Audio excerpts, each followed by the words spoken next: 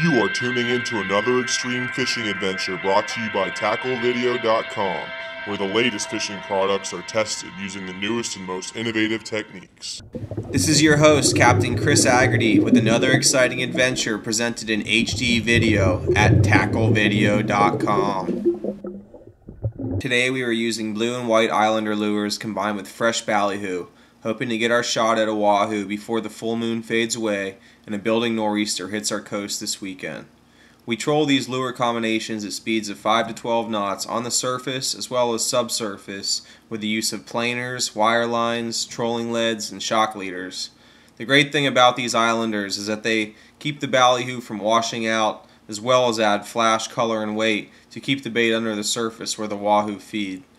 Today's wahoo, or weehoo as we like to call the small ones, was caught on the farthest bait back just under the surface, so you never quite know which bait they're going to eat, but it's good to have the full spread out and just cover a good area. Enjoy the video.